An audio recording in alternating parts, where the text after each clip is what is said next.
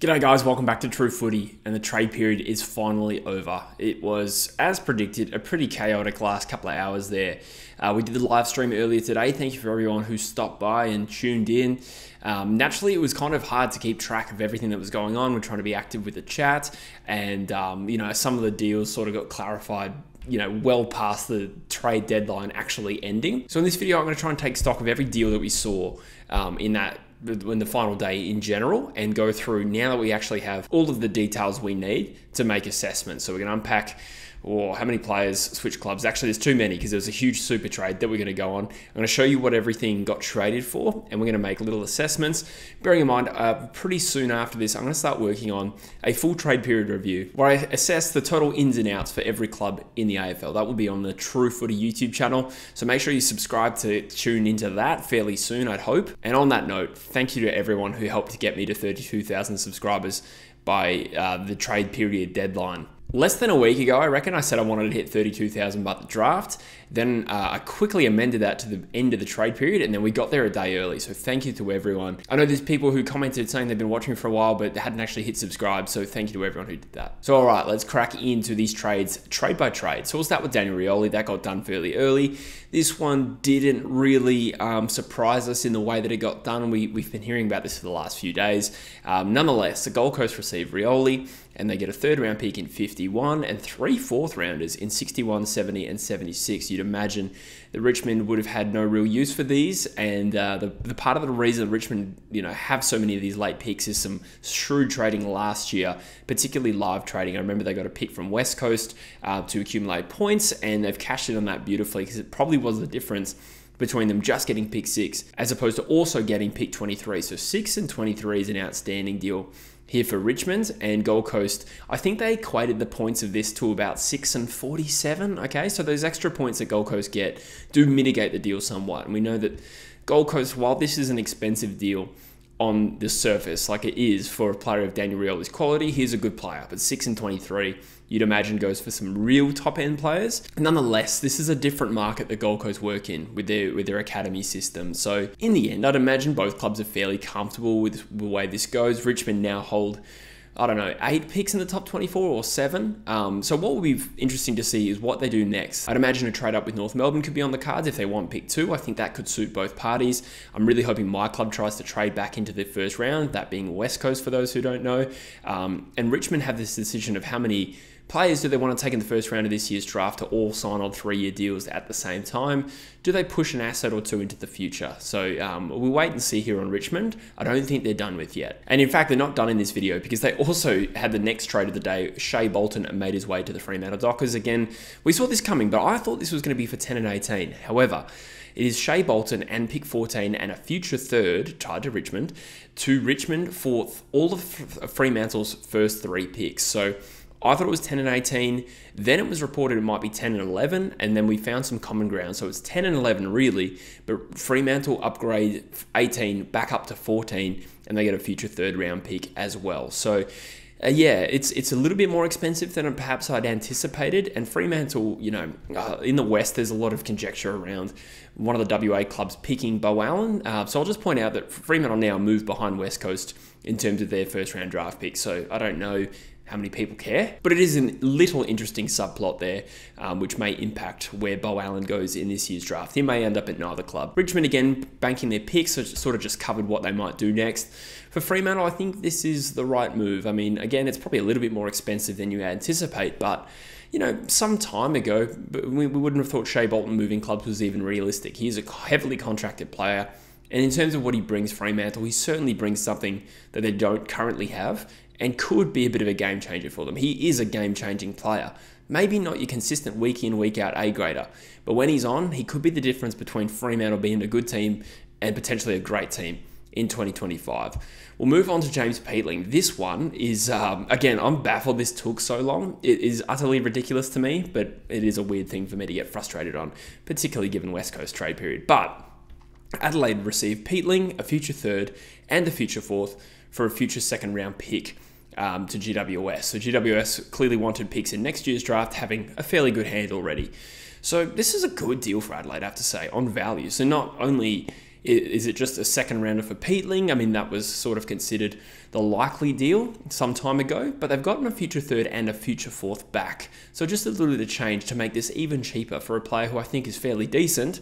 And regardless of him being out of contract, I think he is going to exceed what Adelaide spent on this deal. So a good move for the Crows. Again, I'm not sure why it went so late. I really feel like you could have wrapped up this conversation in an hour. Maybe there was some pick swaps. I know Adelaide did switch with Melbourne, didn't they? But then they didn't use that pick on Peatling. Bailey Smith mega deal. I'm just going to get this on the screen. This is a bit to unpack. However, Bailey Smith did change clubs. So did Jack McRae. So did Matthew Kennedy. So Geelong, they get their man in Bailey Smith, which is not to be overlooked as a potentially huge acquisition, and he could be the best player to switch clubs. I know that he's coming off an ACL, and before that he lost form, but I just have no doubt Bailey Smith is going to be a gun for Geelong and a very talented player, possibly the most talented player to switch clubs at this current point in time. And Geelong just give up pick 17 and pick 38, so effectively they just downgrade 38 to 45 and give up 17. And I think this is an absolute bargain. So we'll move to the Bulldogs before we give a full assessment, but the Bulldogs receive 17 and Matt Kennedy, and they lose Smith and McRae. To be honest, I think that's actually not bad. So the thing is, there's a few ways to assess that. Do you assess this trade period purely on net in versus out? I mean, that's fair. But the extenuating circumstances here with the Dogs is that he was out of contract. He wasn't necessarily pulling a Liam Baker and saying, no, you need to compensate us adequately. Geelong just really didn't have the assets that the Bulldogs were looking for. So to turn Smith into pick 17, that is a bit of a shit sandwich, but McRae then into Kennedy is probably a slight win, I would say. A few years younger, perhaps more of a defensive edge that he adds to their midfield. I guess what I'm saying is, do you slaughter the Bulldogs in an assessment of this because they got unders? Or do you give them some credit for maybe making the best of a bad situation? That's probably the way I'm leaning at the moment. And I think it's good to see Matt Kennedy get a new home, and the Bulldogs have a new look midfield to some extent now. Well, maybe that's overstating it a little bit, but what I mean is there's a transition going here at the Western Bulldogs. Another player left, which we'll get to. McRae made his way to St Kilda for pick 45. That's probably about right, given that he fell out of the team this year. It's interesting to see what St Kilda want to get out of McRae. I feel like, as Joycey pointed out in the live stream, they're kind of going for targets in a variety of different age brackets. So McRae comes in as depth, probably, still worth it at 45. So can't complain about that from St Kilda. And Carlton receives pick 38 for Matt Kennedy. So again, I'd love to know a little bit more about why Carlton sort of jettisoned a couple of players in Kennedy and Owies. Look, Owies ended up being a central part of them getting pick 3, so I'm sure they're not fussed about that. But, they're still depth players, and sure, is it a salary cap thing to lose a couple of players like this? I suppose Matt Kennedy probably was pushing for more midfield time, as I can imagine it, but 38 is not juicy for Carlton. So is this freeing up money?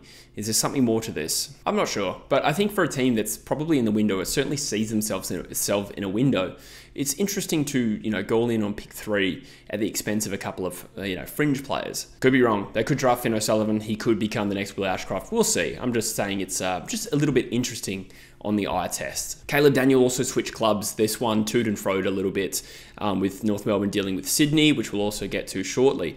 But Caleb Daniel ended up moving to North Melbourne from the Western Bulldogs straight up for 25, whereas I think the sticking point was, would it be 25 and 44 going back the other way? 25 is a fairly good deal for Caleb Daniel. I think that's about right for a contracted player who we know can be very good and is 28 years of age, admittedly, but I think what he adds North Melbourne will exceed, truly just what his FIFA rating would be. That may not make sense to people who don't play FIFA, but I guess what I'm saying is the impact, the sum of his impact will exceed strictly what he does on the field. And North Melbourne, it's probably more expensive than they were hoping, to be honest. But at the end of the day, the Bulldogs weren't actually pushing him out. If the Bulldogs were pushing him out, this could have been a cheaper deal for them. But, I think they got a decent deal for Caleb Daniel. I think 25 is about right. North also got Constanti and Parker. So again, Sydney were being difficult. Apparently, I don't know if this is 100% true, but I'm relying on my chat in the stream. But people were saying that Sydney had asked for a future second and 44 for Luke Parker. Well, if they did,